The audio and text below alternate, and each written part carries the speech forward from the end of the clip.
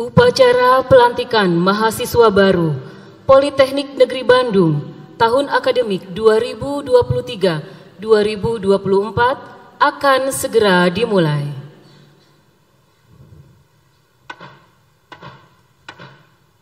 Senat Politeknik Negeri Bandung akan memasuki ruang upacara. Hadirin dimohon berdiri.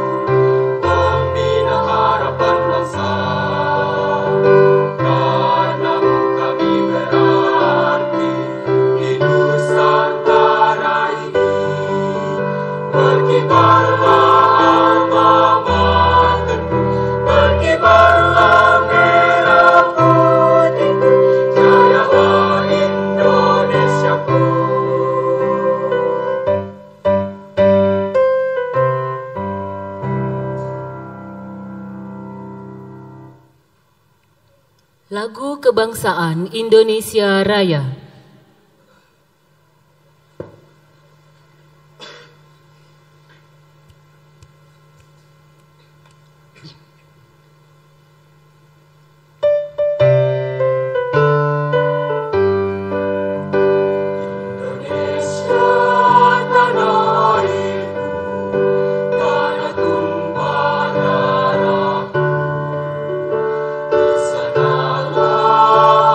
Berdiri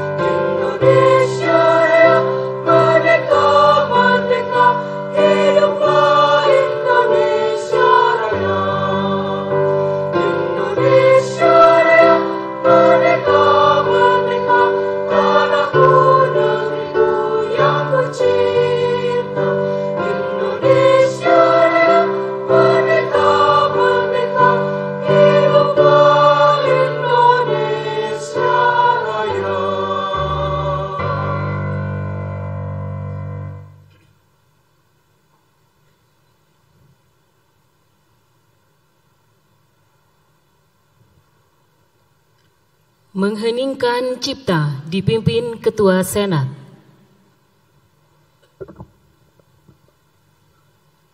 Untuk mengenang dan mendoakan para pahlawan dan para pahlawan pendidikan, marilah sama-sama kita mengheningkan cipta.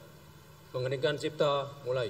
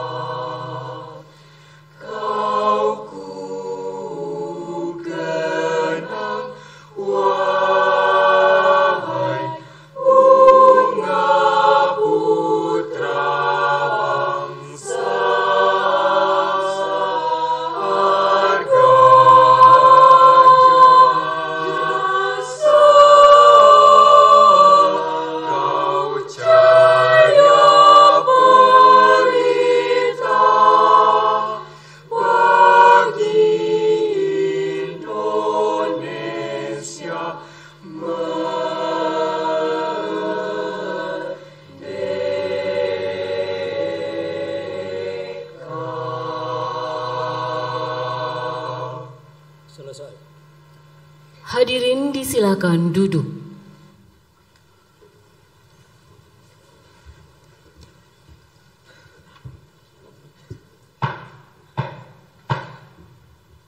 Ketua Senat akan membuka sidang terbuka Senat Politeknik Negeri Bandung.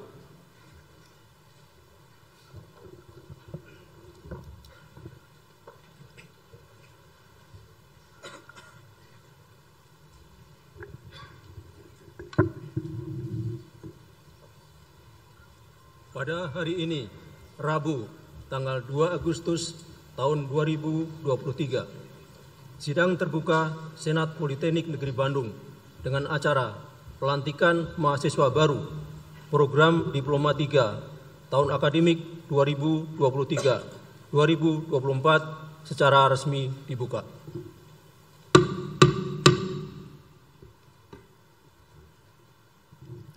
Laporan Penanggungjawab Penerimaan Mahasiswa Baru Tahun Akademik 2023-2024 oleh Wakil Direktur Bidang Akademik Ridwan S.ST M.T Ph.D.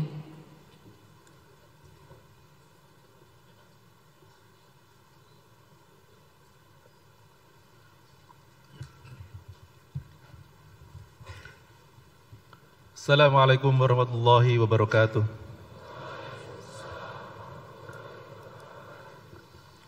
Selamat siang, salam sejahtera untuk kita semua.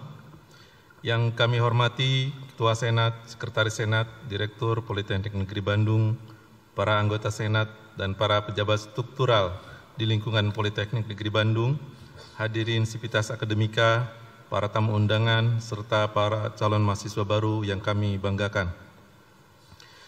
Pertama-tama marilah kita panjatkan puji syukur kepada Allah Subhanahu wa Ta'ala yang Maha Esa, karena hari ini kita bisa berkumpul bersama di Gedung Pendopo Tony Suwandito Politeknik Negeri Bandung untuk melaksanakan Sidang Terbuka Senat Politeknik Negeri Bandung dalam rangka pelantikan mahasiswa baru tahun akademik 2023-2024. Di hari yang berbahagia ini, pada acara pelantikan mahasiswa baru Politeknik Negeri Bandung tahun akademik 2023-2024, izinkan saya menyampaikan laporan hasil seleksi mahasiswa baru Politeknik Negeri Bandung tahun 2023.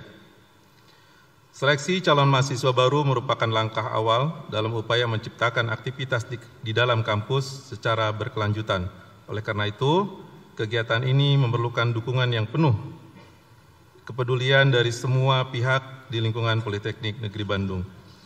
Sejalan dengan program peningkatan layanan dan mutu lulusan, maka seleksi mahasiswa baru program Diploma Tiga dan Sarjana Terapan dilaksanakan melalui 3 jalur, yaitu jalur seleksi nasional berdasarkan prestasi atau SNBP, seleksi nasional berdasarkan tes atau SNBT, dan seleksi mahasiswa baru mandiri atau SNBM. Adapun jalur lainnya adalah seleksi mahasiswa baru sarjana terapan melalui jalur rekognisi pembelajaran lampau atau RPL dan seleksi mahasiswa baru master terapan yang dilaksanakan melalui jalur tersendiri. Pada tahun 2023 ini ditetapkan kuota penerimaan mahasiswa baru program Diploma Tiga dan Sarjana Terapan kelas reguler sebanyak 2.699 orang, dengan rincian penerimaan melalui jalur SNBP sebanyak 25%, jalur SNBT sebanyak 45%, dan jalur SMBM sebanyak 30%. Kuota penerimaan mahasiswa baru program Diploma Tiga dan Sarjana Terapan tahun ini naik sebanyak 377 orang atau 16,24% dari penerimaan mahasiswa baru tahun sebelumnya. Kenaikan kuota tersebut sejalan dengan kebijakan pemerintah yang mendorong perguruan tinggi vokasi untuk menambah jumlah mahasiswa dan upaya peningkatan layanan Politeknik Negeri Bandung kepada masyarakat sebagai Badan Layanan Umum atau BLU. Patut kita syukuri bahwa pada tahun 2023 ini secara nasional Politeknik Negeri Bandung merupakan perguruan tinggi vokasi dengan jumlah pendaftar tertinggi untuk jalur seleksi nasional berdasarkan prestasi maupun seleksi nasional berdasarkan tes atau SNBT. Boleh tepuk tangan ya?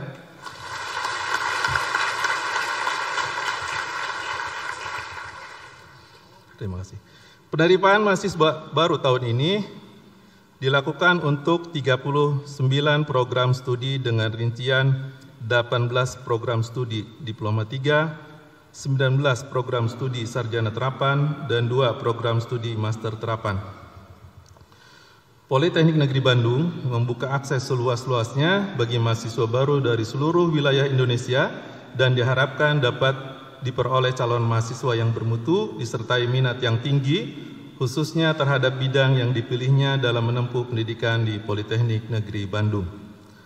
Hal lain yang perlu diinformasikan adalah bahwa proses seleksi mahasiswa baru di Polban berjalan secara objektif melalui aplikasi seleksi yang dibangun dengan mengintegrasikan faktor-faktor kebutuhan proses pembelajaran di setiap program studi. Keseluruhan pelaksanaan seleksi penerimaan mahasiswa baru membutuhkan waktu kurang lebih 9 bulan. Ketua Senat, anggota Senat, dan hadirin sekalian, jumlah peserta seleksi mahasiswa baru untuk 3 jalur tersebut adalah sebagai berikut. Yang pertama, jalur penerimaan SNBP, jumlah pendaftar non-KIP sebesar 4.948, sementara jumlah pendaftar KIP sebesar 1.677, di mana jumlah SMA atau MA sebanyak 655 pendaftar, sementara jumlah pendaftar dari SMK dan MAK sebanyak 507 pendaftar yang berasal dari jumlah provinsi pendaftar sebanyak 25 provinsi. Jalur penerimaan melalui SNBT, jumlah pendaftar non-KIP sebanyak 7.246, sementara jumlah pendaftar KIP sebanyak 3.154. Dengan jumlah SMA dan MA pendaftarnya sebanyak 1.002 dan dari SMK dan MAK sebanyak 530, dari jumlah provinsi pendaftar sebanyak 31 provinsi. Adapun jalur SMBM mandiri, jumlah pendaftar non-KIP sebanyak 6.704 dan jumlah pendaftar KIP sebanyak 90. Dengan jumlah SMA MA sebanyak 630 pendaftar, sementara dari SMK dan MAK sebanyak 209 pendaftar, dan jumlah provinsi pendaftar untuk jalur mandiri adalah 26 provinsi. Dengan demikian, jumlah total pendaftar untuk ketiga jalur tersebut adalah sebanyak 23.819 pendaftar dari 39 provinsi. Jadi adik-adik yang hadir di sini adalah adik-adik yang terbaik karena dari 23.819 pendaftar hanya 2.699 yang diterima termasuk yang hadir hari ini.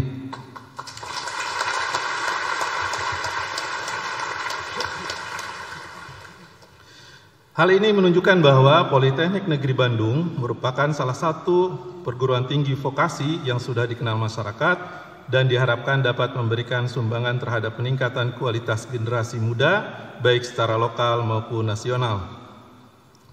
Data statistik untuk distribusi pendaftar berdasarkan bidang dan gender secara rinci dapat dilihat pada tabel 2, di mana jalur SNBP jumlah laki-laki dari bidang rekayasa yang mendaftar adalah sebanyak 2.762, sementara non-rekayasa sebanyak 582, sehingga jumlah total pendaftar adalah 3.344 pendaftar.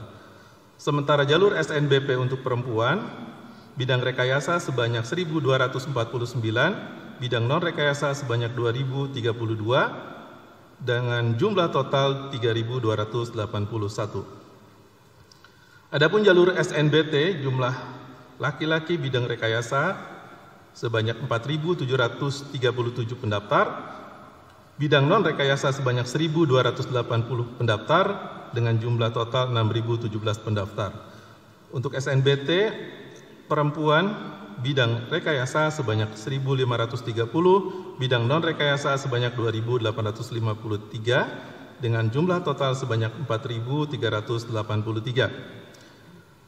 Dan jalur SMBM mandiri laki-laki bidang rekayasa sebanyak 3.138 dan non-rekayasa sebanyak 1.127 dengan jumlah total sebanyak 4.265. Sedangkan SNBM perempuan bidang rekayasa sebanyak 938, non-rekayasa sebanyak 1.591 dengan total 2.529 pendaftar. Dalam rangka mendukung program pemerintah terhadap kesempatan untuk mengakses pendidikan tinggi, Politeknik Negeri Bandung juga berpartisipasi dalam penerimaan mahasiswa baru program afirmasi pendidikan tinggi atau ADIK. Pada tahun 2023 ini diterima sebanyak 12 orang mahasiswa afirmasi dari berbagai daerah. Selamat datang para calon mahasiswa baru di Politeknik Negeri Bandung. Kami bangga diberi kesempatan untuk turut mendidik adik-adik sekalian dalam upaya memajukan bangsa. Selanjutnya, mereka yang dilantik menjadi mahasiswa pada hari ini akan terus diuji kemampuannya melalui proses pembelajaran di kampus Politeknik Negeri Bandung. Kami yakin bahwa proses selanjutnya telah disiapkan oleh masing-masing jurusan atau program studi sesuai dengan standar nasional pendidikan tinggi dan Politeknik Negeri Bandung. Calon mahasiswa baru harapan bangsa, selamat datang di kampus Politeknik Negeri Bandung. Saudara telah terpilih dan teruji dari sekian banyak peminat untuk melanjutkan studi di Politeknik Negeri Bandung. Kami berharap upaya saudara serta semangat yang telah teruji dapat dipertahankan dan bahkan terus ditingkatkan dalam menempuh pendidikan di Politeknik Negeri Bandung sehingga mencapai kompetensi dan kualitas terbaik yang dicita-citakan sesuai bidang yang ditempuh dalam menyongsong masa depan.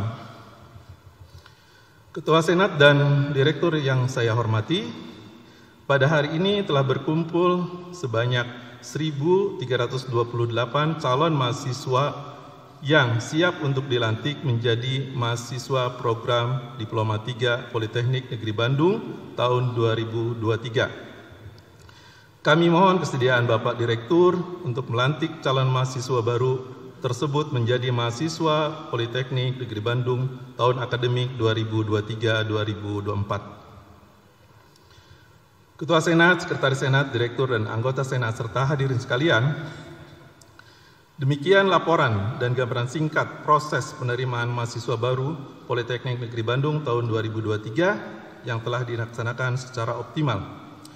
Kami menyadari bahwa proses seleksi yang telah dilakukan masih memiliki berbagai kelemahan. kami akan terus berupaya mengembangkan sistem penerimaan mahasiswa baru sesuai tuntutan masyarakat. Kami menyadari bahwa usaha memperbaiki dan meningkatkan keandalan sistem seleksi adalah hal yang penting dalam menjaga mutu pendidikan di Politeknik Negeri Bandung. Terima kasih kami sampaikan pada seluruh panitia yang tanpa mengenal lelah dan waktu bekerja keras demi kesuksesan proses penerimaan mahasiswa baru ini.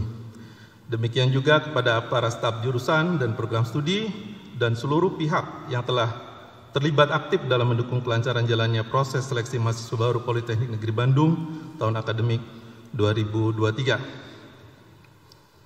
Bandung 2 Agustus, Wakil Direktur Bidang Akademik. Saya akhiri dengan pantun dulu supaya tidak ngantuk. Ayah bunda menangis terharu melihat anaknya saleh dan tampan.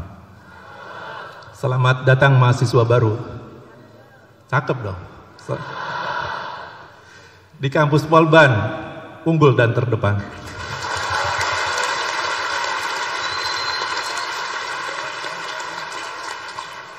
Demikian, terima kasih. Assalamualaikum warahmatullahi wabarakatuh.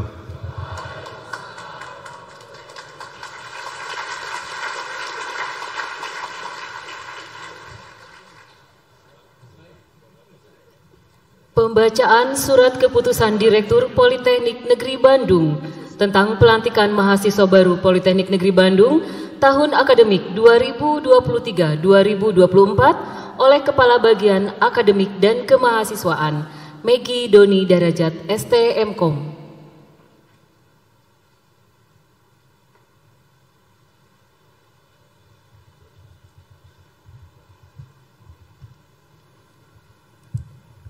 Keputusan Direktur Politeknik Negeri Bandung nomor B/600/PL1/001 HK.02.00/2023 tentang pelantikan mahasiswa baru Politeknik Negeri Bandung, program sarjana terapan dan program Diploma Tiga tahun akademik 2023-2024.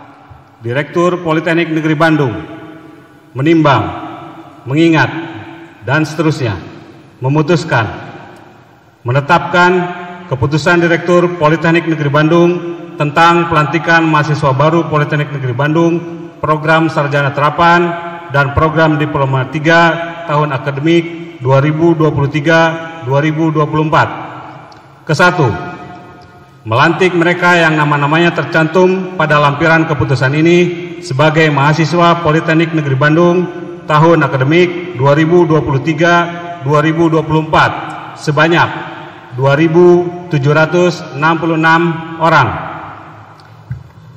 Kedua, melantik mahasiswa program sarjana terapan dan Diploma Tiga Politeknik Negeri Bandung tahun akademik 2023-2024 sebagai anggota organisasi himpunan mahasiswa jurusan sesuai dengan jurusannya masing-masing.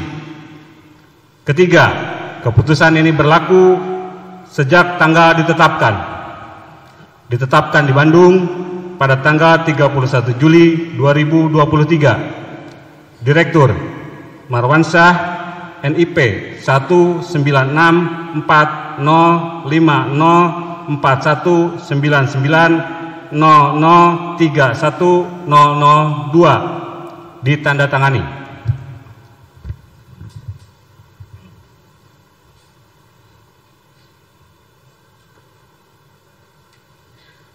Pelantikan mahasiswa baru oleh Direktur Politeknik Negeri Bandung.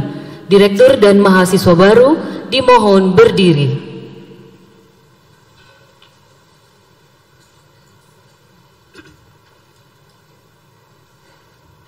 Berdasarkan ketentuan yang berlaku, saudara telah memenuhi semua persyaratan akademis dan administrasi untuk diterima sebagai mahasiswa Politeknik Negeri Bandung. Dengan ini saya menyatakan saudara sebagai mahasiswa Politeknik Negeri Bandung tahun akademik 2023-2024. Dengan demikian, bagi saudara berlaku secara penuh segala peraturan dan ketentuan Politeknik Negeri Bandung mengenai status, hak, dan kewajiban mahasiswa. Semoga Tuhan yang Maha Pengasih dan Penyayang memberikan petunjuknya kepada kita semua. Direktur disilakan duduk kembali, mahasiswa baru tetap berdiri. Penerimaan mahasiswa baru tahun akademik 2023-2024 ditandai dengan pemakaian jas alma mater secara simbolik kepada mahasiswa baru yang akan diwakili oleh Ahmad Fatih Anugrah Sudrajat, Program Studi Diploma Tiga, Manajemen Pemasaran.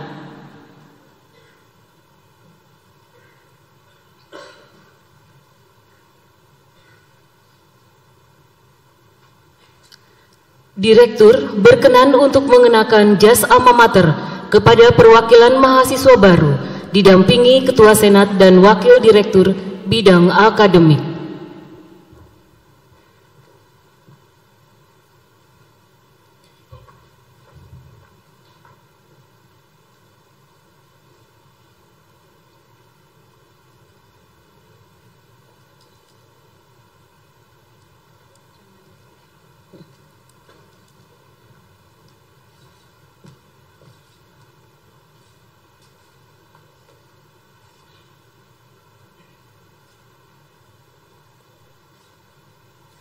Disilakan untuk foto bersama. Seluruh mahasiswa baru disilakan untuk mengenakan baju alma mater Politeknik Negeri Bandung.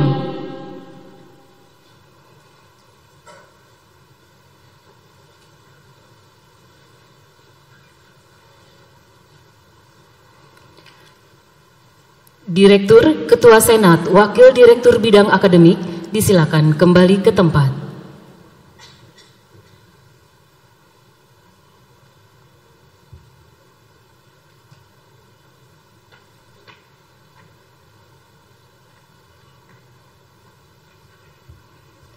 Himne Polban.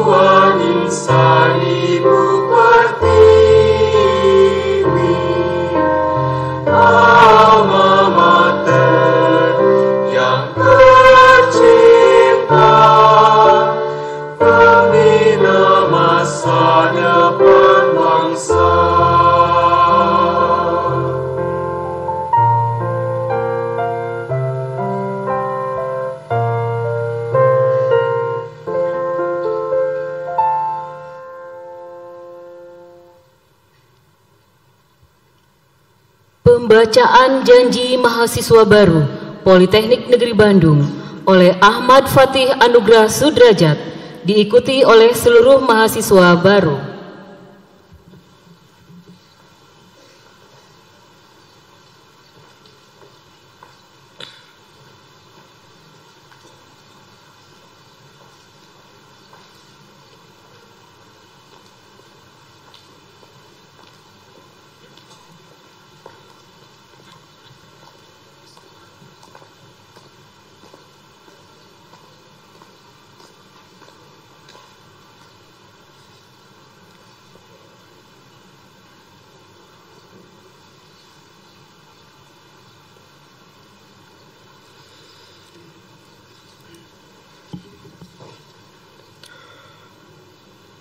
Janji mahasiswa Politeknik Negeri Bandung. Kami, segenap mahasiswa Politeknik Negeri Bandung, demi Ibu Pertiwi berjanji akan menuntut ilmu, keterampilan dan watak penghayatan dengan ketekunan dan kesadaran bagi kesejahteraan bangsa Indonesia, peri kemanusiaan dan perdamaian dunia, berdasarkan Pancasila. Kami berjanji akan menegakkan dan menjunjung tinggi kejujuran dan keluhuran pendidikan serta susila mahasiswa dimanapun kami berada. Kami berjanji akan setia dan mengabdi kepada alma mater kami, Politeknik Negeri Bandung, serta bangsa dan negara kami, Republik Indonesia. Demi itu, kami mohon Tuhanku, rahmat serta tuntunanmu.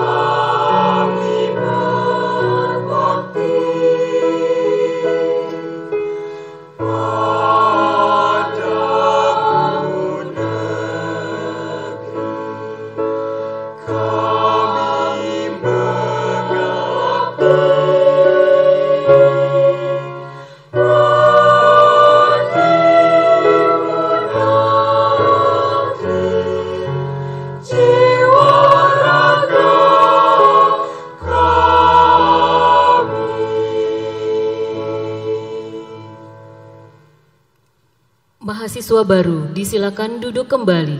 Perwakilan mahasiswa baru disilakan kembali ke tempat.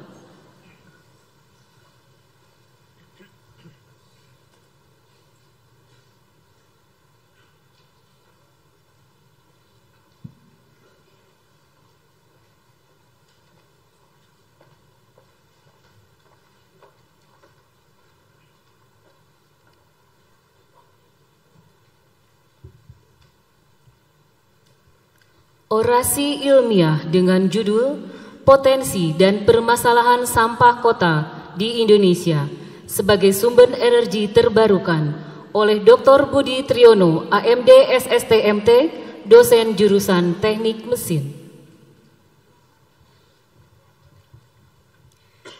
Daftar riwayat hidup singkat orator Dr. Budi Triyono, AMD S.ST MT, lahir di Bandung pada 9 April 1977, merupakan suami dari Raditya Yunianti, seorang ibu rumah tangga dan telah dikaruniai 3 orang anak.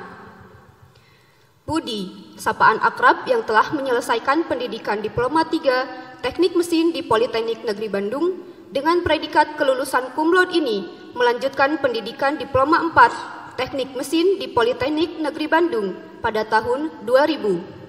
Melanjutkan S2 pada program studi Teknik Mesin di Universitas Gadjah Mada dan lulus pada tahun 2006. Kemudian melanjutkan pendidikan S3 Teknik Mesin di Institut Teknologi Bandung dan lulus pada tahun 2019 dengan predikat cum laude.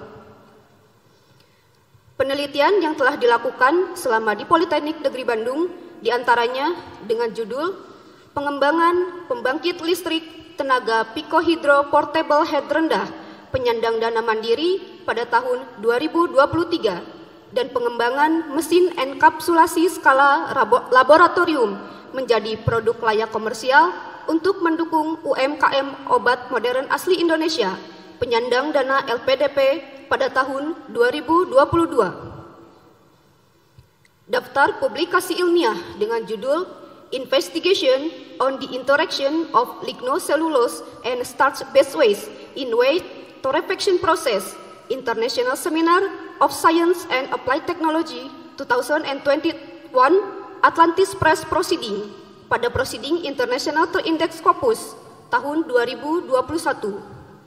Judul lainnya yaitu Utilization of Mixed Organic Plastic Municipal Solid Waste as Renewable Solid Fuel Employing Wet Torrefaction Waste Management pada Jurnal Internasional Scopus Kuartil 1 tahun 2019. Beliau juga aktif sebagai reviewer pada penerbit Elsevier dan Industrial Research Workshop and National Seminar dari tahun 2020 sampai dengan sekarang. Kepada orator disilahkan untuk menyampaikan orasi. Bismillahirrahmanirrahim. Assalamualaikum warahmatullahi wabarakatuh. Selamat siang, salam sejahtera bagi kita semua. Yang saya hormati Ketua dan anggota Senat Akademik Politeknik Negeri Bandung, Direktur dan para Wakil Direktur Politeknik Negeri Bandung, para ketua jurusan dan para koordinator program studi di lingkungan Politeknik Negeri Bandung, para ketua unit dan ketua bagian, kepala bagian di Politeknik Negeri Bandung, para dosen, para pejabat, para mahasiswa baru, dan para tamu undangan serta hadirin yang berbahagia. Puji dan syukur mari kita panjatkan kehadirat Tuhan Yang Maha Esa, Allah Subhanahu wa Ta'ala, yang telah melimpahkan berkahnya pada kita semua sehingga kita bisa berkumpul bersama di sini untuk mengikuti acara pelantikan mahasiswa baru Politeknik Negeri Bandung tahun 2023. Terima kasih yang sebesar-besarnya saya ucapkan kepada Bapak Direktur dan Panitia yang telah mempercayai saya untuk menyampaikan orasi ilmiah. Perkenankan juga saya mengucapkan selamat kepada para mahasiswa baru yang baru saja secara resmi dilantik oleh Bapak Direktur. Selamat datang di Politeknik Negeri Bandung.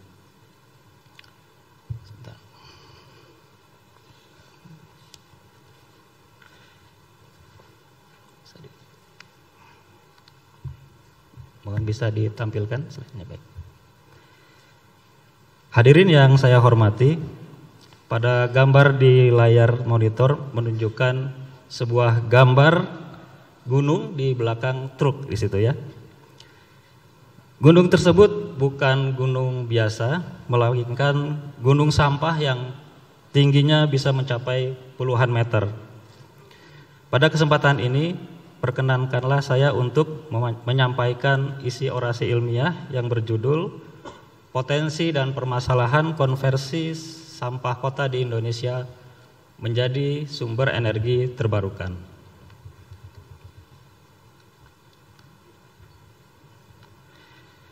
Pertumbuhan penduduk dan pertumbuhan ekonomi mendorong manusia modern untuk melakukan beragam aktivitas yang bertujuan menghasilkan hal-hal baru dan hal-hal yang bernilai tentunya. Aktivitas tersebut tentunya membutuhkan energi yang saat ini didominasi oleh sumber energi fosil yang seperti kita ketahui jumlah cadangannya semakin terbatas. Selain membutuhkan energi, aktivitas-aktivitas manusia modern juga menghasilkan limbah dan sampah yang jumlahnya semakin besar seiring dengan pertumbuhan penduduk dan pertumbuhan ekonomi. Sebagai contoh, di depan ditampilkan untuk penduduk Singapura, itu merupakan penghasil sampah terbesar di kawasan Asia Tenggara, yaitu sebesar 3,7 kg per kapita per hari. Sementara penduduk Indonesia, termasuk kita semua di sini, rata-rata menghasilkan sampah sebesar 0,7 kg per hari. Sebagian dari kita di sini barangkali belum mengetahui kemana 0,7 kg sampah per hari yang kita hasilkan itu akan berakhir di mana. Berikut ini merupakan ilustrasi timbulan sampah kota di beberapa kota besar di Indonesia. Sebagai contoh, di Jakarta itu menghasilkan 7.000 ton sampah per hari. Kota kita, Kota Bandung, kurang lebih menghasilkan 1.800 ton sampah setiap harinya. Surabaya 2.000 ton per hari, Bali 1.100 ton per hari, Medan sekitar 2.000 ton per hari. Secara keseluruhan, produksi sampah kota di Indonesia adalah 200.000 ton per hari. Kita bayangkan 200.000 ton, satu truk itu sekitar 5 ton, berarti ada 40.000 ton yang diangkut oleh truk setiap hari. Sumber timbulan sampah kota di Indonesia umumnya paling besar berasal dari perumahan sekitar 43,3%, kemudian dari pasar 20%, jalan raya 9,1%, fasilitas publik 8,8%, perkantoran 8,1%, industri 6% dan lain-lain sekitar 4,7%. Selanjutnya kita coba lihat bagaimana pola pengelolaan sampah di Indonesia. Umumnya sampah di Indonesia dikelola atau dikirim ke tempat pembuangan akhir sebagai pengelolaannya. Kurang lebih 68,6% sampah itu hanya diangkut dan dibuang ke tempat pembuangan akhir atau biasanya disebut dengan TPA. Sisanya ditimbun, dibuat kompos, dibakar, atau bahkan ada yang sengaja dibuang ke sungai. Selanjutnya kita coba lihat bagaimana pengelolaan kota khususnya di sampah kota khususnya di Kota Bandung.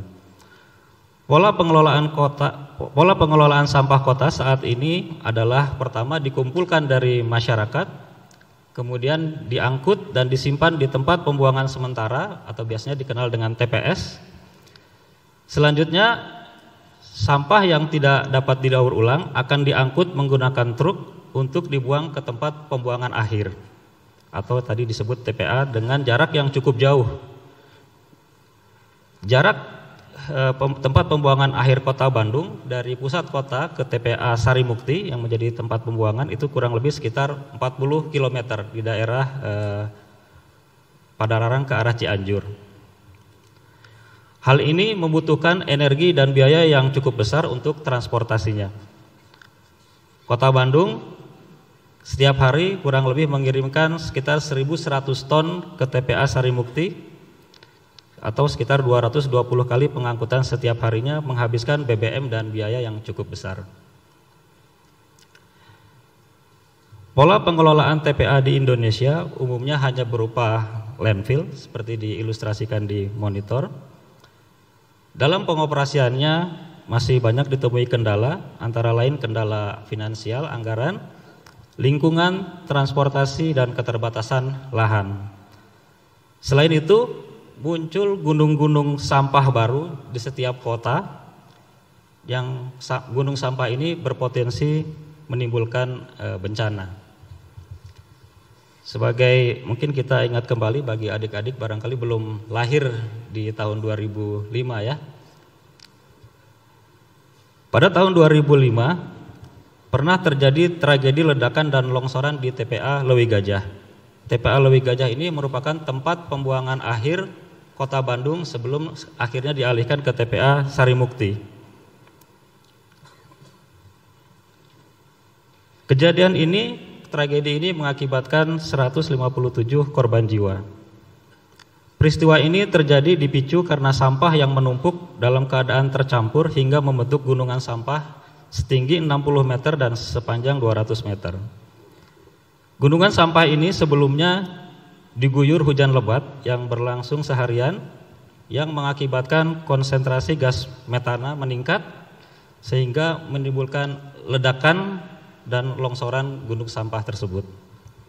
Selain merenggut korban jiwa, tragedi ini juga menimbulkan trauma bagi warga di sekitar yang selamat. Setelah kejadian tersebut, daerah Kota Bandung atau daerah Bandung Raya mulai kewalahan mengatasi sampah yang tidak bisa lagi dibuang ke TPA Lewi Gajah. Sampah-sampah berserakan di jalanan dan pemukiman. Bandung yang sebelumnya terkenal karena keasriannya seketika dijuluki sebagai Bandung Lautan Sampah. Kita harapkan semoga tragedi serupa tidak pernah akan terulang kembali di Kota Bandung dan kota-kota lainnya. Pemerintah Indonesia telah berupaya memanfaatkan sampah kota sebagai pembangkit listrik tenaga sampah melalui Peraturan Presiden Nomor 35 Tahun 2018. 12 pembangkit listrik tenaga sampah diharapkan bisa beroperasi pada tahun 2019 hingga 2022 dengan total daya yang bisa dihasilkan mencapai 234 megawatt. Semua pembangkit tersebut setidaknya mampu mengolah 16.000 ton sampah per hari menjadi listrik untuk dijual ke perusahaan listrik negara atau PLN. Namun dalam perkembangannya, pembangunan PLTSA, pembangkit listrik tenaga sampah di Indonesia, saat ini masih menghadapi tantangan yang cukup berat berupa kendala teknis dan kendala non-teknis yang harus diselesaikan bersama-sama secara sistemik. Pemanfaatan sampah kota campuran dengan pembakaran langsung, jika kita bakar langsung, ini sulit dilaksanakan karena kandungan air yang tinggi dan terperangkap. Dalam kondisi kering sebetulnya sampah kota memiliki nilai kalor yang cukup tinggi sebesar 23,3 megajoule per kilogram. Ini lebih tinggi dibandingkan nilai kalor batu bara jenis subbituminous C, yaitu 19,3 sampai 22,1 megajoule per kilogram. Selain itu, kandungan air yang tinggi dan terperangkap tadi menyebabkan nilai kalor sampah kota ini jauh lebih rendah sehingga tidak bisa kita bakar secara langsung. Selain itu ada juga alternatif lain, proses biogasifikasi, sampah kota dijadikan biogas melalui proses digesti anaerobik, namun terkendala kapasitas pengolahan yang tidak bisa terlalu besar dan kandungan plastik yang tinggi juga dapat mengganggu proses biogasifikasi. Proses pretreatment melalui karbonisasi itu juga bisa dilakukan, namun bisa menyebabkan komponen plastik yang memiliki nilai kalor tinggi teroksidasi dan kita kehilangan potensi energi yang cukup besar. Jadi kendala terbesar dalam pemanfaatan sampah kota di Indonesia sebagai bahan bakar terbarukan adalah kadar air yang tinggi, ukuran dan bentuk yang tidak seragam. Selain itu adalah sampah organik yang biasanya oleh ibu-ibu diikat dalam plastik sehingga kandungan airnya sulit keluar sehingga mengurangi nilai kalornya. Permasalahan sampah kota harus diselesaikan secara sistemik mulai dari hulunya tadi, sumber timbulan sampah yaitu dari perumahan yang paling besar, hingga bagian hilir yaitu pemanfaatan residu sampah kota. Usaha yang dapat dilakukan untuk menyelesaikan permasalahan sampah kota antara lain adalah mulai memilah sampah dari sumber timbulan sampah, kemudian memanfaatkan sampah organik dengan kandungan air yang tinggi sebagai kompos, kemudian mendirikan recycle center atau material recovery facility di setiap kota, dan memanfaatkan residu sampah menjadi bahan baku atau bahan bakar terbarukan di PLTSA. Sampah kota akan selalu timbul selama ada kehidupan manusia. Jika tidak dikelola dengan baik, akan menjadi permasalahan yang abadi dan tidak terselesaikan. Sehingga diperlukan kesadaran bersama bahwa permasalahan sampah kota ini merupakan permasalahan besar karena berkaitan langsung dengan kesehatan masyarakat luas yang harus diselesaikan bersama-sama secara sistemik. Jika dikelola dengan tepat, sebetulnya permasalahan sampah kota ini bisa dikonversi menjadi potensi sebagai sumber energi terbarukan karena ketersediaannya yang terjamin selalu ada selama kehidupan manusia masih ada. Selain itu, edukasi pengelolaan sampah juga harus diberikan sejak dini dan menjadi salah satu pendidikan karakter yang mestinya dapat terintegrasi di dalam kurikulum pendidikan dasar, pendidikan menengah, dan pendidikan tinggi. Hadirin yang saya muliakan, perguruan tinggi memiliki peran strategis sebagai agen perubahan dalam pengolahan sampah atau limbah menjadi produk daur ulang atau sumber energi terbarukan melalui kegiatan sosialisasi, edukasi, dan penelitian. Insan perguruan tinggi juga diharapkan dapat secara aktif turut berkontribusi dalam menyelesaikan permasalahan sampah kota, sekaligus turut memperkuat ketahanan energi nasional. Pola pengelolaan dan teknologi ramah lingkungan yang sesuai harus terus dikembangkan untuk masa depan yang lebih baik. Demikian orasi ilmiah yang dapat disampaikan. Semoga dapat memberikan wawasan, pengetahuan, dan manfaat bagi kita semua. Terima kasih. Assalamualaikum warahmatullahi wabarakatuh.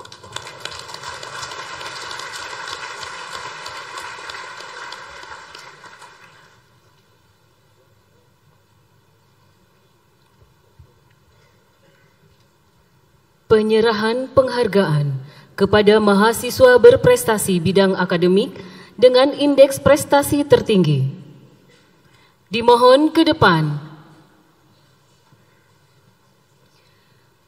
Program Studi D3 Teknik Konstruksi Gedung, Afra Raisya Galia, indeks prestasi 3,68.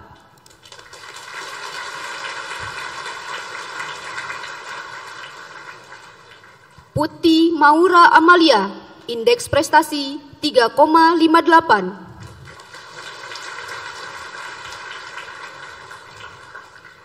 D3 Teknik Konstruksi Sipil, Alia Nurhaliza, indeks prestasi 3,9.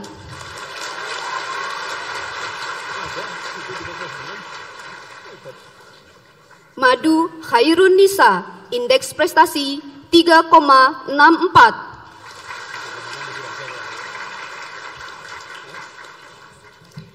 D3 Teknik Mesin, Fahril, indeks prestasi 3,81.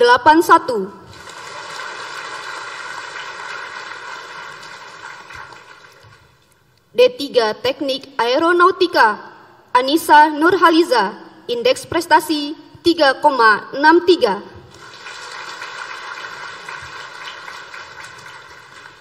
Simatupang Alexander Samuel, indeks prestasi 3,63.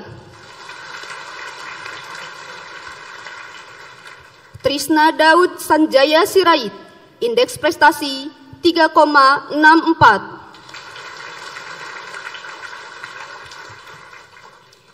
D3 Teknik Pendingin dan Tata Udara, Rian Nur Hidayat, indeks prestasi 3,9.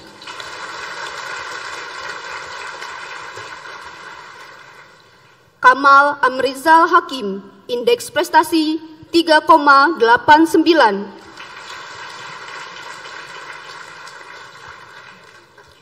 D3 Teknik Konversi Energi, Muhammad Rafi Deandra Zafran, indeks prestasi 3,58.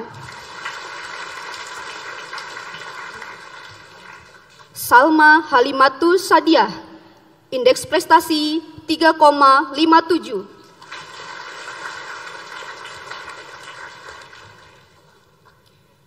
D3 Teknik Elektronika, Muhammad Rizki, indeks prestasi 3,95.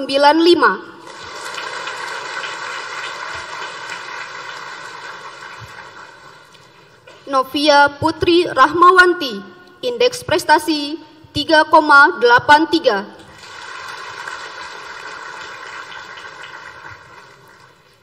D3 Teknik Listrik, Tessa Ananta Wiguna, indeks prestasi 3,92.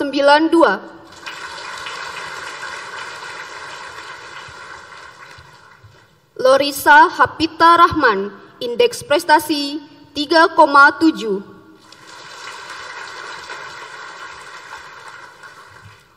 D3 Teknik Telekomunikasi, Rido Sofwan Rashid, indeks prestasi 3,95.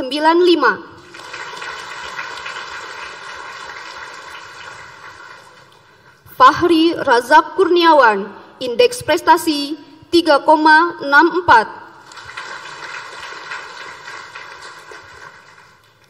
D3 Teknik Kimia, Hafiz Tanfizi Zain, indeks prestasi 3,84.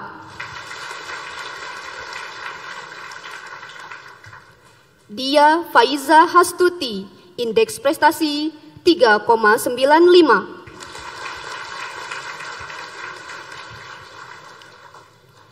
D3 Analis Kimia, Nasya Az-Zahra, indeks prestasi 3,75.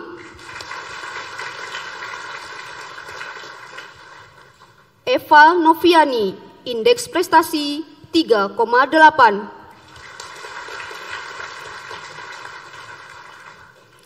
D3 Teknik Informatika, Agam Andika, indeks prestasi 3,83.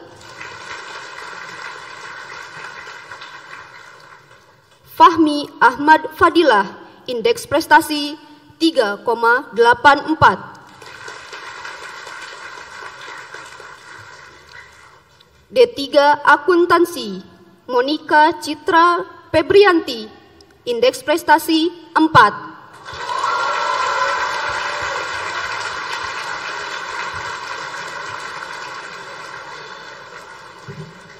Salsabila Putri Mulyani, indeks prestasi 4.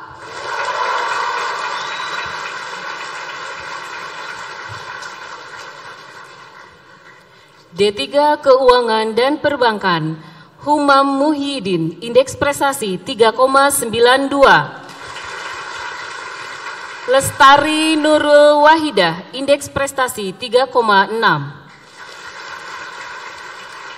D3 Administrasi Bisnis, Dea Muzalifah, indeks prestasi 3,95.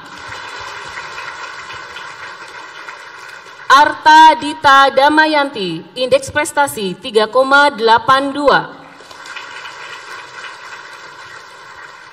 D3 Usaha Perjalanan Wisata, Azmi Alvina Fahriah, indeks prestasi 3,78.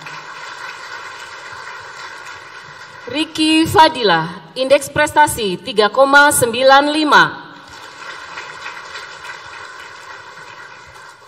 D3 Manajemen Pemasaran, Dara Mutazar Bahtiar, indeks prestasi 3,88. Nabila Dwi Ananda, indeks prestasi 4. D3 Bahasa Inggris, Syafia Dewi Aurel Sabrina, indeks prestasi 3,75. Zilda Vestalira Maharani, indeks prestasi 3,76. Pemberian penghargaan kepada mahasiswa yang memperoleh prestasi bidang akademik berupa uang sebesar Rp1 juta kepada mahasiswa program Diploma Tiga. Berdasarkan surat keputusan Direktur Politeknik Negeri Bandung nomor B/PL1-PL2.HK.02.00/2023. Direktur, Ketua Senat, Wakil Direktur Bidang Akademik berkenan memberikan penghargaan.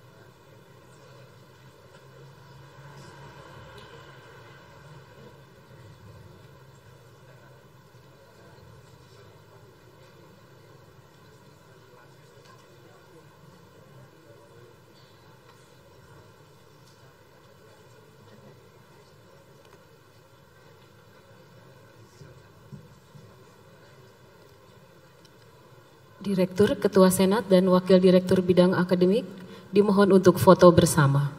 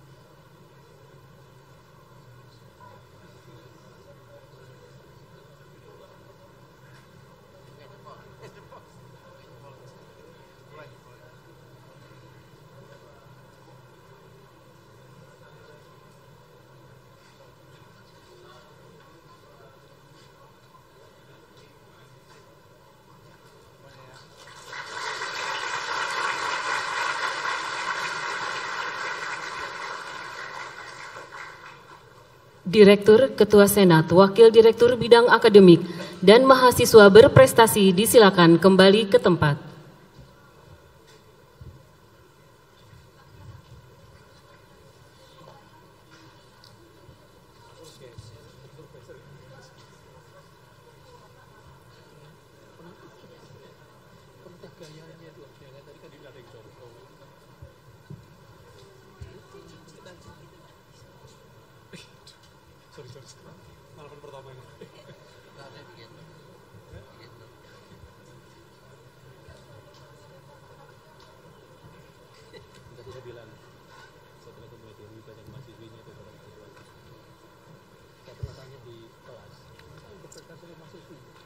Lagu persembahan. Mereka bilang apa coba? Kami jadi bintang di hati mereka, Pak. Yang laki-laki bilang kami jadi bintang di hati mereka, Pak. Itu sekali.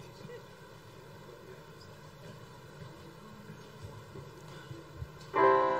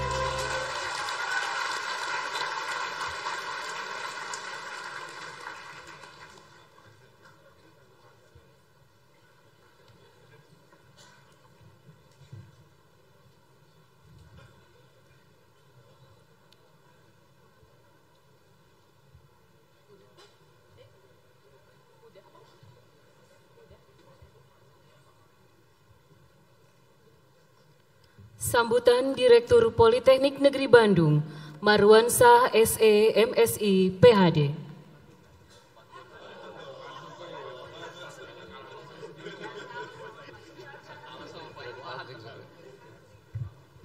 Bismillahirrahmanirrahim. Assalamualaikum warahmatullahi wabarakatuh.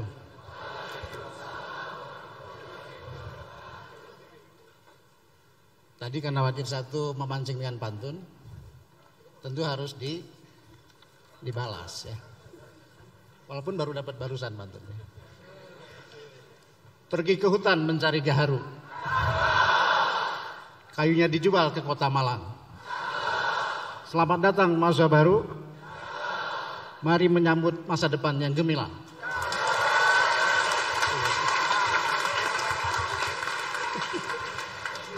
Pak Sri nggak bikin pantun? Sudahlah, pasti kalah mas saya. Yang saya hormati para tamu undangan, Ketua dan para pengurus Dharma Wanita, mitra-mitra kami, Bapak Ibu sekalian, para pengurus Ikatan Orang Tua Mahasiswa, Ketua dan anggota Senat yang saya hormati, para Wakil Direktur, Kepala Pusat, Ketua Jurusan, Koordinator Program Studi, Kepala Bagian dan Kepala Subbagian, Kepala Unit Penunjang Akademik, dan seluruh hadirin yang hadir di siang hari ini. Sekali lagi kita bersyukur bahwa kita bisa berkumpul di acara pelantikan masa baru hari ini dalam keadaan sehat. Saya ucapkan sekali lagi selamat kepada semua adik masa baru yang dilantik hari ini bisa bergabung bersama Politeknik Negeri Bandung. Kalau dilihat dari pertama kali kita menerima mahasiswa pada tahun 1982, ini adik ini kira-kira angkatan ke-41 mungkin ya, 41. Sudah cukup banyak Politeknik Negeri Bandung yang dahulu bernama Politeknik ITB menghasilkan lulusan yang sudah berkiprah di berbagai profesi, berbagai tempat, berbagai industri dan seterusnya. Tadi orator kita, Pak Dr. Budi Triyono juga adalah alumni program Diploma Tiga Politeknik Negeri Bandung.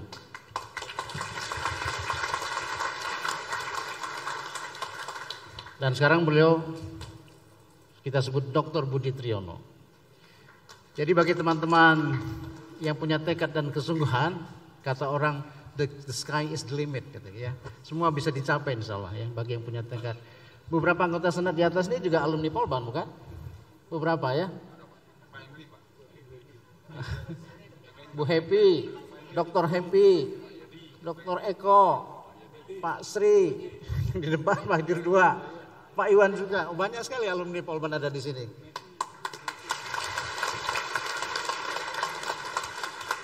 Meskipun jadi dosen itu salah satu pilihan saja. Kata Pak SM tadi paduan suara, ojo dibanding-bandingke, katanya. Jangan dibanding-bandingkan. UKM paduan suara salah satunya Anda bisa ikuti nanti paduan suara, terutama bisa laris di tahun 2024 ya saya kira. Paduan suara penting di tahun depan. Suara maksudnya bukan paduan suara.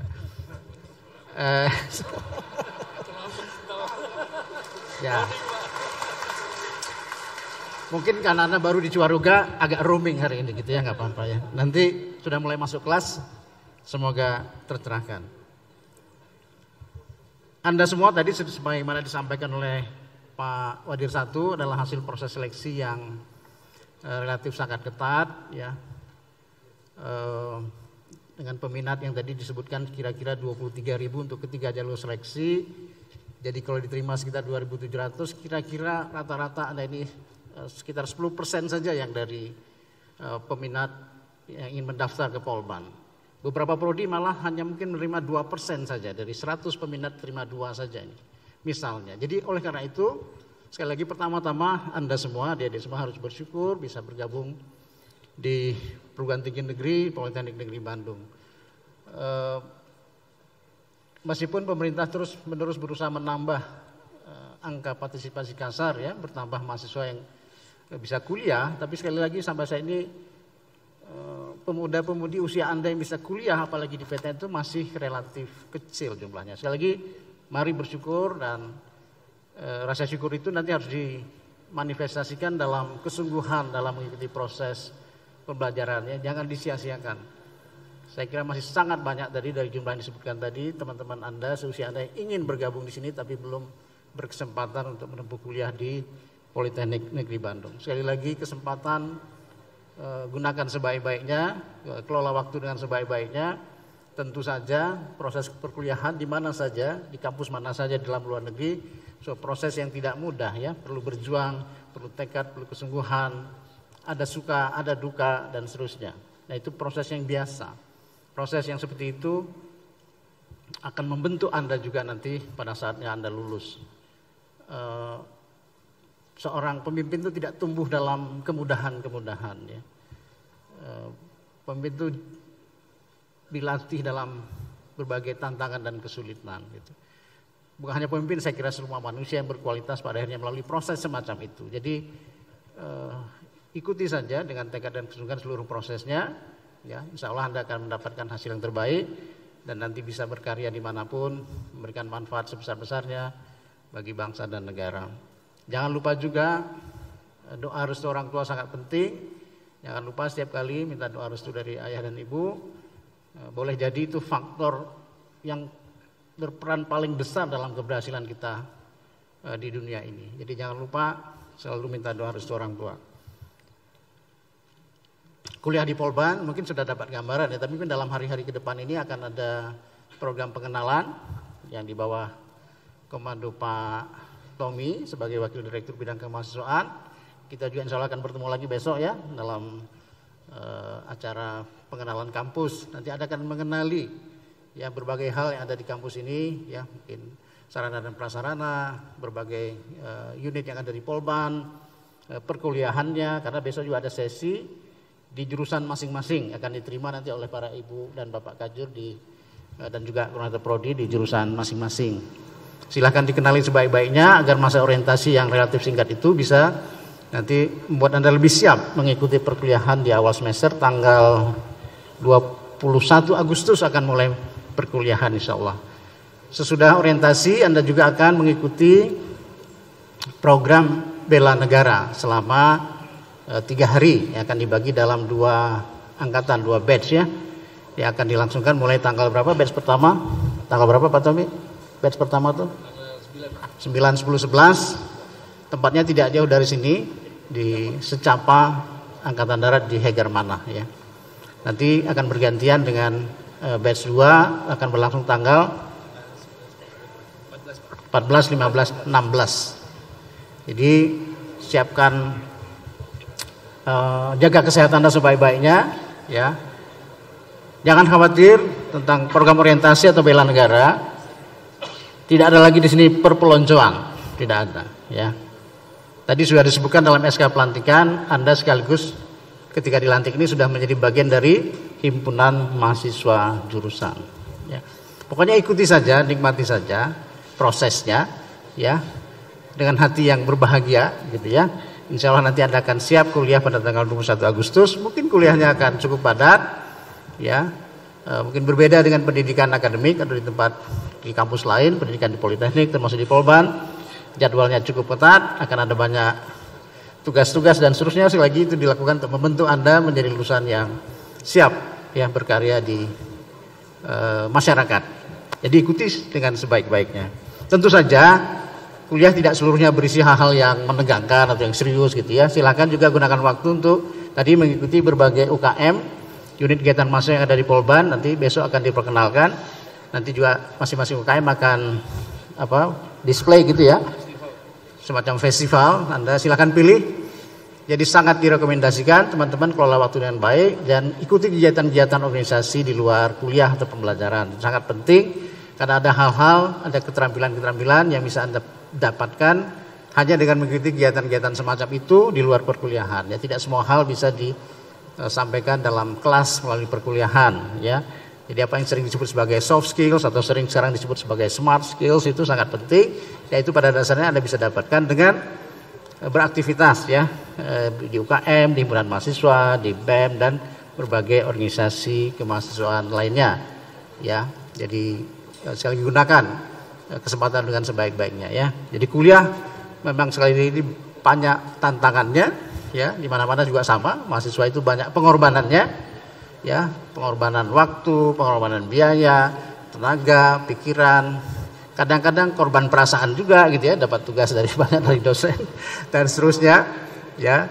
Ya bismillah, kita berjuang bersama-sama, nanti akan dibimbing oleh para dosen kita yang insya Allah juga penuh dedikasi untuk membimbing Anda. Saya kira itu saja yang saya ingin sampaikan pada pelantikan hari ini. Selagi selamat ya, selamat menempuh kuliah. Mudah-mudahan nanti pada 3 tahun ke depan gitu ya, kita bertemu lagi di ruang yang sama dalam acara wisuda. Nah gitu ya.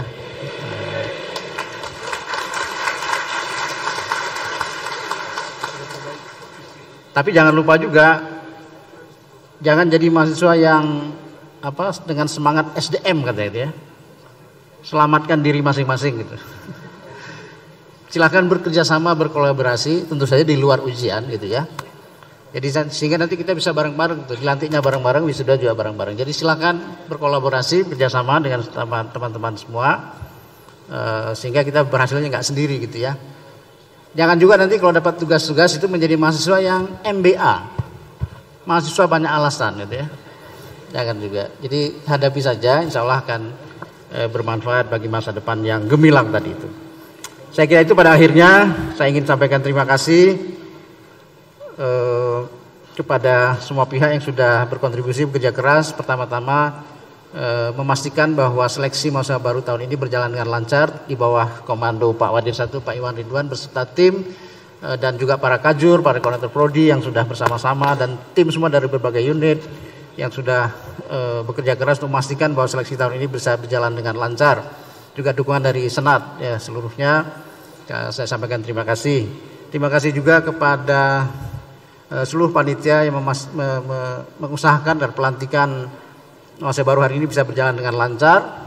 Ya, alhamdulillah sejak tadi sesi pertama tadi pagi untuk mahasiswa baru sarjana terapan dan siang ini untuk mahasiswa Diploma Tiga. Terima kasih juga pada seluruh tamu undangan, mitra-mitra kami yang sudah berkenan hadir hari ini untuk menyambut para mahasiswa baru kita dengan wajah-wajah yang penuh semangat.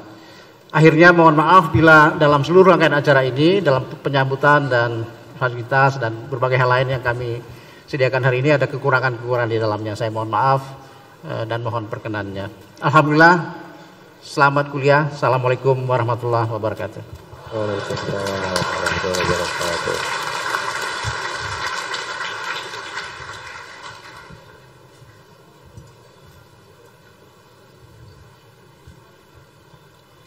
Pembacaan doa oleh Saiful Madan, SPD, MPD.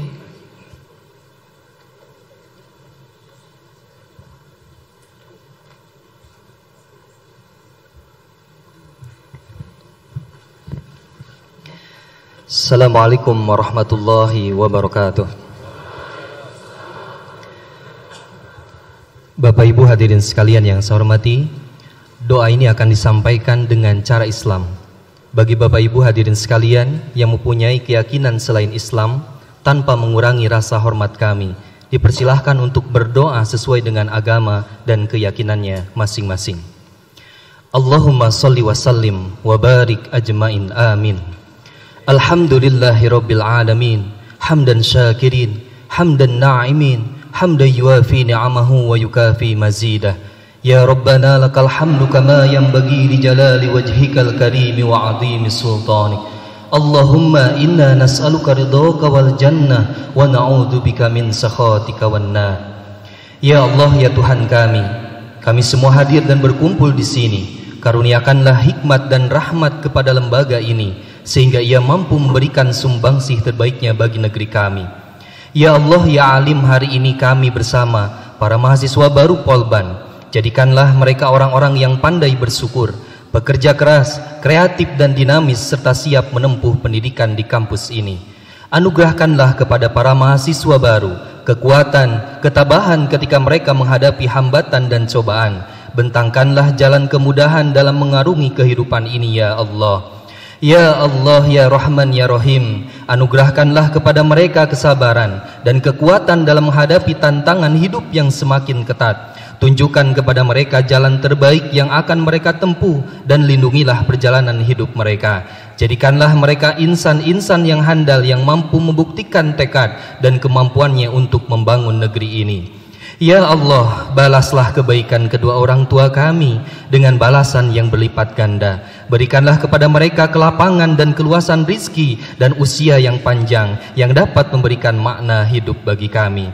Ya Allah, kami semua berkumpul semata mengharap keridhaan-Mu, maka anugerahkan kepada kami busana kesederhanaan, kerendahan hati, kejujuran dan kesalehan. Jadikanlah kami orang-orang yang dinamis, kreatif dan inovatif dalam menyongsong kehidupan yang penuh dengan tantangan ini. Jauhkanlah kami dari sikap mudah puas yang dapat membuat kami terlena dan merugi. Hindarkan kami dari sikap mudah kecewa dan putus asa yang membuat kami kalah. Hindarkan kami dari sikap takabur yang membuat kami bodoh, dan jauhkanlah kami dari sikap malas. Ya Allah, ya mujibad da'wat, dari ketulusan dan keheningan jiwa kami, dari relung-relung hati kami yang paling dalam, kami memohon tunjukkanlah jalan yang lurus dan terang kepada kami, jalan yang lurus yang Engkau ridhoi, sehingga kami dapat menikmati kebahagiaan di tengah ciptaan-Mu yang indah ini dan menikmati surga-Mu yang elok di akhirat nanti. Untuk itu hanya kepadamulah kami semua berserah diri. Rabbana atina fid dunya hasanah wa fil akhirati hasanah wa qina adzabannar. Subhana rabbika rabbil izzati amma yasifun wa salamun alal mursalin walhamdulillahi rabbil alamin. Wassalamu alaikum warahmatullahi wabarakatuh.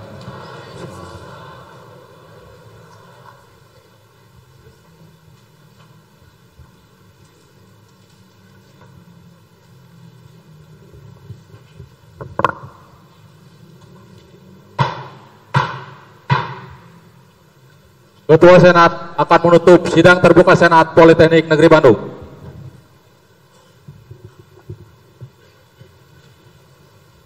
Dengan mengucapkan syukur, alhamdulillah, dan terima kasih kepada semua pihak yang telah membantu terselenggaranya acara ini, Sidang Terbuka Senat Politeknik Negeri Bandung dengan acara pelantikan mahasiswa baru program Diploma Tiga Tahun Akademik 2023-2024 secara resmi ditutup.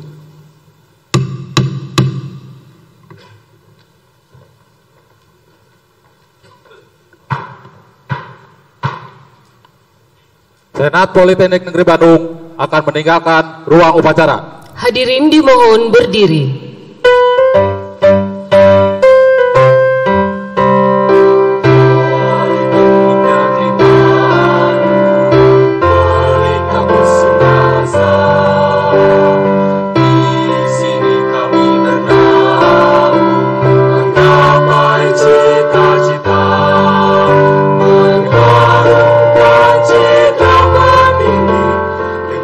Sains dan teknologi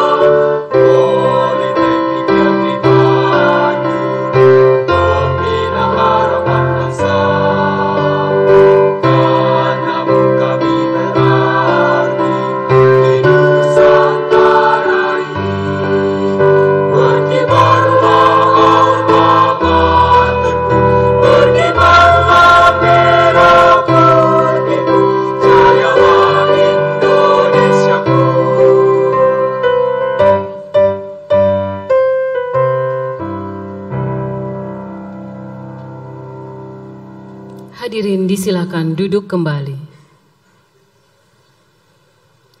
Dengan demikian, upacara pelantikan mahasiswa baru Politeknik Negeri Bandung tahun 2023-2024 telah selesai.